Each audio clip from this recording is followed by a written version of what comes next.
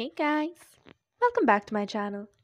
Today we'll be solving the integral of x square into sin x dx. I've taken this question from exercise 14C OP Malhotra's textbook for ISC Mathematics. So let's begin.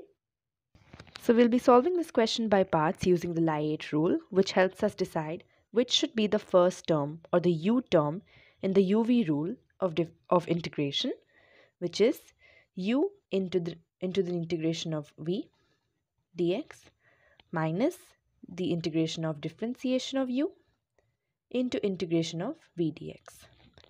So this is the order of preference, the first being the highest preference and the last being the lowest preference, which helps us to decide which term of the integral we should keep as u. It's all on the basis of which is easier to differentiate and which is easier to integrate. So logarithmic comes before inverse trigonometric, which comes before algebraic, which comes before trigonometric, which comes before exponential. So here we have algebraic and trigonometric terms. Since algebraic comes before trigonometric, we will keep the algebraic term as u and the trigonometric term as v.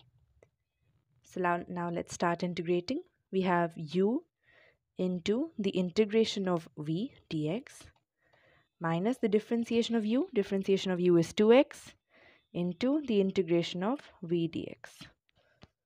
So x squared, the integration of sin x is minus cos x. Minus, we can take this 2 outside because it's a constant. Then we have x into minus cos x dx. So this becomes minus x squared cos x. Minus can be taken outside, so this turns into a plus sign into 2x cos x dx. For this again we will be integrating by parts. This becomes the the u term.